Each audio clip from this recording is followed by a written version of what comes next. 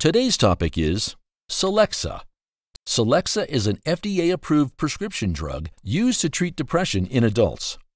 So it is an antidepressant drug, and it also contains the active drug Citalopram. Celexa can be used alone or combined with other drugs. Uses: Celexa is used to treat symptoms of depression in adults. It may increase energy levels and alleviates the mood for these patients. Celexa works by increasing the levels of serotonin in the brain, which is a chemical that carries the messages between the brain, nerve cells, and the rest of the body, and it plays a great role in boosting the mood and controlling anxiety and sleep. So Celexa belongs to a group of drugs called selective serotonin uptake inhibitors, which are basically drugs that increase the levels of serotonin in the brain. Celexa is also prescribed by some doctors to treat anxiety, but it is not approved by the FDA for now for anxiety. Dosage: Celexa comes in the form of tablets and is available as 10 mg, 20 mg, and 40 mg.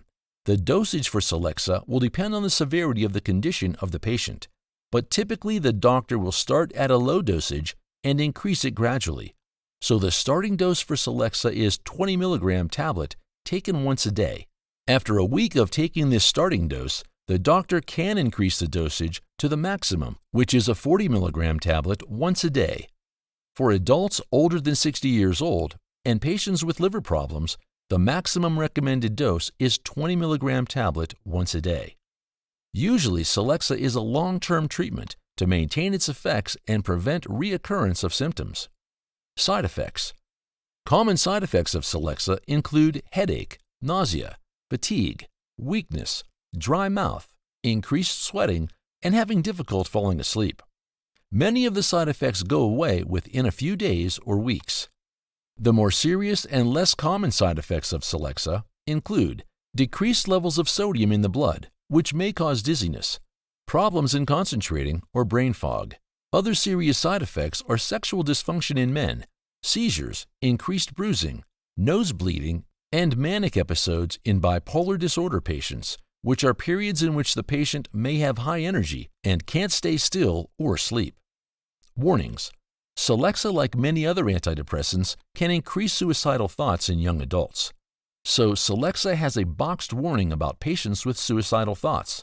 Another warning of Celexa is for patients who have a history of seizures, as Celexa can increase the risk of having seizures. Also, patients with bipolar disorder should talk to the doctor about it before taking Celexa, as it can increase the risk of manic episodes in these patients. Another warning is for patients who have low levels of sodium, as Celexa may lower the sodium levels in the blood. Finally, patients with heart rhythm problems sometimes cannot use Celexa, as Celexa may affect these conditions and can cause side effects like dizziness and sometimes fainting. Thank you for watching our video. Please do not forget to like and share the video. Also, please subscribe to the channel to stay updated on our latest videos.